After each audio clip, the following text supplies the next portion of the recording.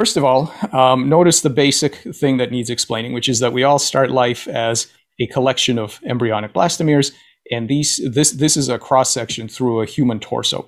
So this is what each of us has inside. Now look at all the incredibly complex invariant order, all the tissues and structures. Everything is in the right place next to each other, the right orientation, size, and so on. So the first question is, where is the shape encoded? How do these cells know to make exactly this? And you might be tempted to say DNA and genomes, but we can read genomes now. And what we see is that genomes directly code for protein structure. So the genome specifies the micro level hardware that's present in every cell. But there's nothing directly that you can read out in the genome about the symmetry type of the organism, the size, the shape, how regenerative it's going to be. This is very much an open problem of how cells know what to make and when to stop. As workers in regenerative medicine, if parts of this are missing, we'd like to know how to signal the cells to rebuild, to do it again. And as engineers, we'd like to know, well, what else is possible, right? Given the exact same genome, what else can we ask these cells to do? Or is this the only thing they could possibly do? And you can sort of visualize forward the end game of this whole field is something like this. It would be an anatomical compiler where you should be able to sit down and draw at the level of anatomy, the animal or plant that you want, okay, not the pathways, not genes, but the actual anatomy. And if we knew what we were doing, we would have a system that that compiled that description into a set of stimuli that would have to be given to cells to get them to build this particular thing. In this case, a nice three-headed planarian. Now, we don't have anything remotely like this. This is a very long-term goal. And the reason that it's really important is because if you think about it, pretty much every problem of biomedicine, with the exception of infectious disease, so birth defects, traumatic injury, cancer, aging, degenerative disease, all of these things boil down to one problem. How do you convince cells to build the exact structure that you want? If we solve that problem, all of this goes away. We'd be able to fix birth defects, regenerate limbs, reprogram tumors. All of this would go away. But it's a major problem. Why do we not have an anatomical compiler yet? So I want to be clear that despite the incredible progress in genetics and molecular biology, we face very fundamental questions that have to do with not with the molecular mechanisms, but with the decision making. So here's a simple example. This is a baby axolotl. So axolotls are Mexican salamander. Here's a baby axolotl, and baby axolotls have legs. Here's a tadpole of the frog Xenopus laevis. Tadpoles do not have legs. So now in my group, we make something called a frogolotl. So this is it's a chimera, half axolotl, half frog. You can mix the cells. They cooperate with each other just fine. They make something, a frogolotl. Now I ask a simple question. You've got the genome to the axolotl. You've got the genome to the frog. How come we don't have any models that tell us whether frogolotls will have legs? We have no idea from that information whether frogolotls are going to have legs or not. And if they do have legs, whether those legs will be made of axolotl cells or also include frog cells. We have no idea, even though you've got the genetic information.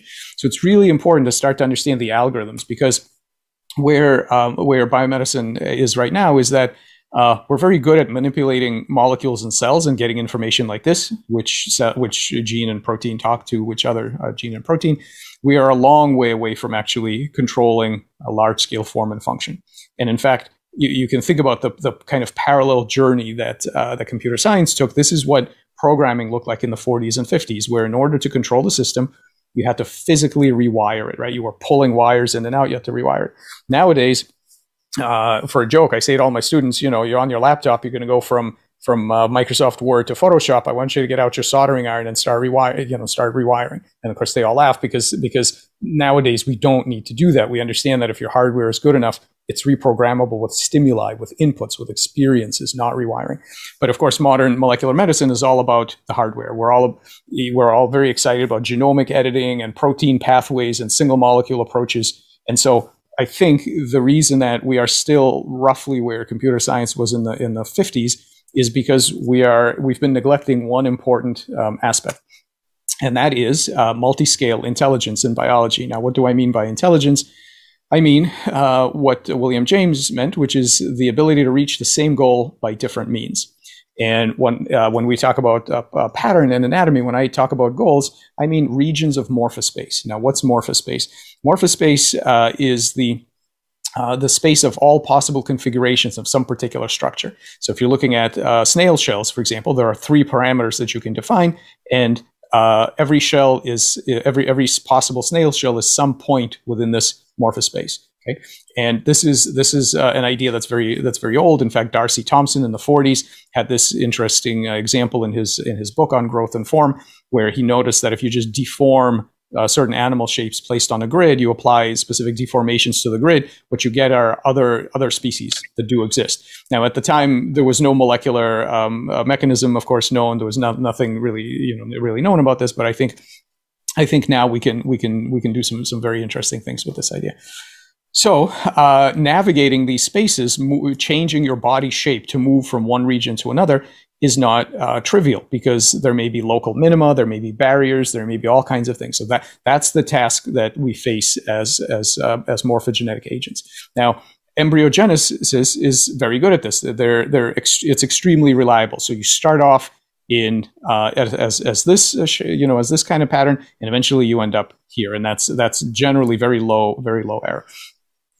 But we can already see actually that this process is not simply a kind of pre-programmed, hardwired walk in morphospace, because we can deviate in the middle. So, for example, we can take this nice human embryo, divide it in half, literally cut it in half, and what you get are not two half organisms. You get two perfectly normal monozygotic twins. This is where twins come from.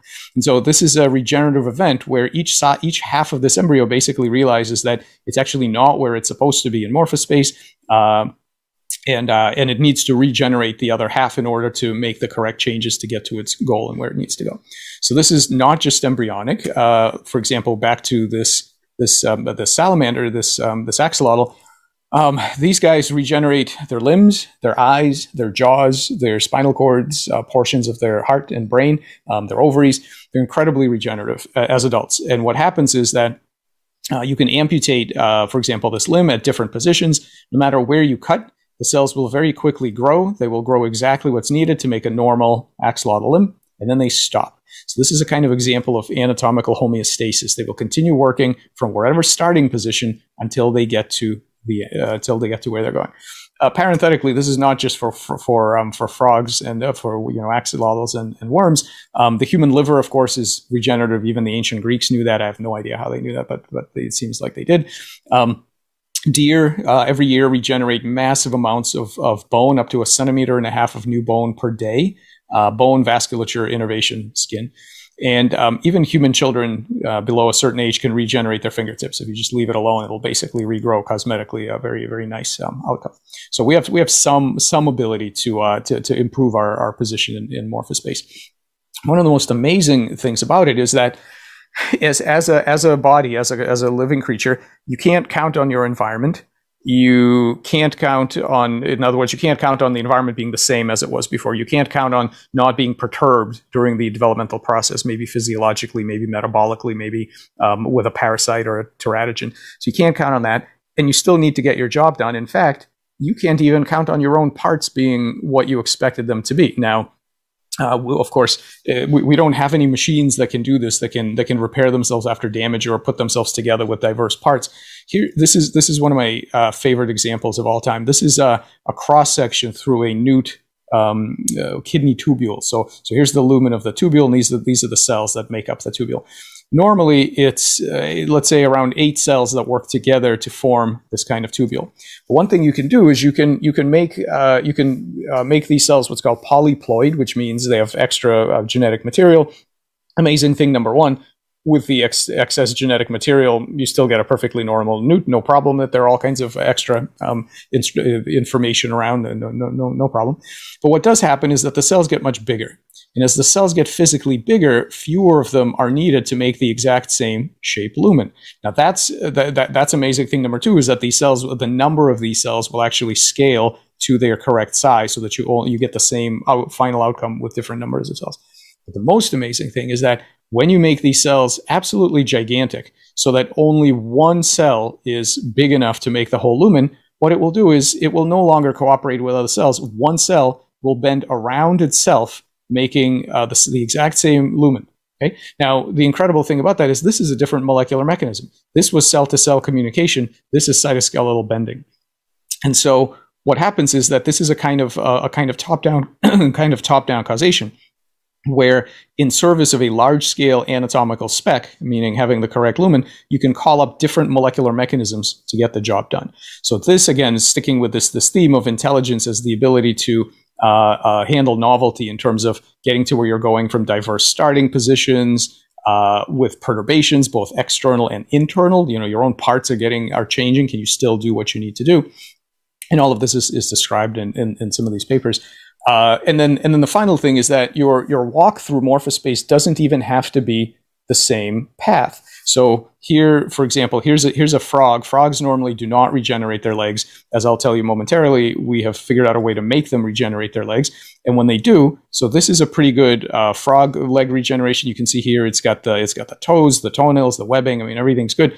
But in fact, the way it got here is not at all how frogs normally regenerate their limbs. Normally develop their limbs. So normal frog limb morphogenesis is here. You make these things, and then you sort of make that. You kill off the cells in the middle to make the paddle.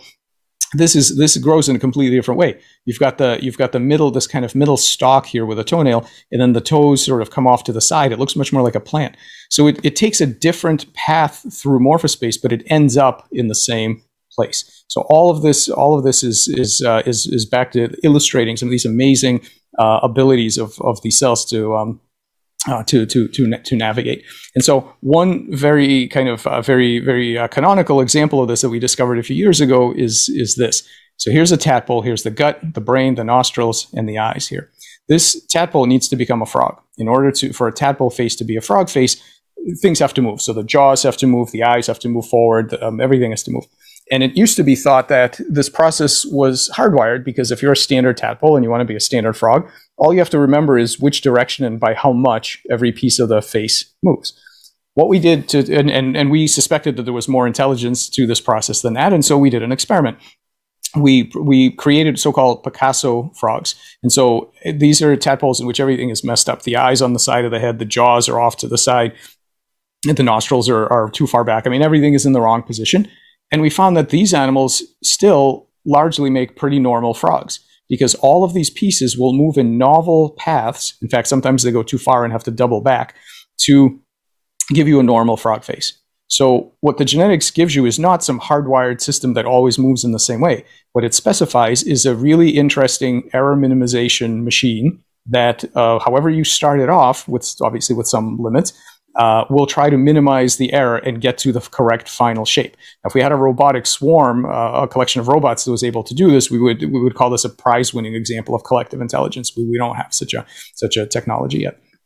So we started trying to understand this process. How does all this work? And so to this standard feed-forward kind of open-loop process of developmental biology that you would read about in class, where there are genes, they make proteins. There's some the proteins interact via some physics and chemistry, and then there's this emergent outcome. We add to this these feedback loops, whereby this is actually a homeostatic system. If that anatomy is disrupted in some way by injury, by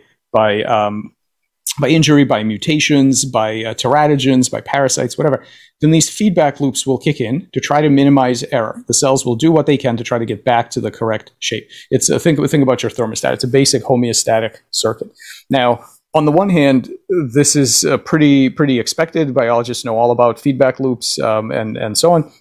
On the other hand, there are two kind of weird and unusual things here. The first is that every homeostatic process has to have a set point. So if you're going to try to get back to where you need to be, you have to remember where the right position is. So you have to store a set point. We're used to thinking about scalars, single numbers, as set points, so temperature, pH, things like that.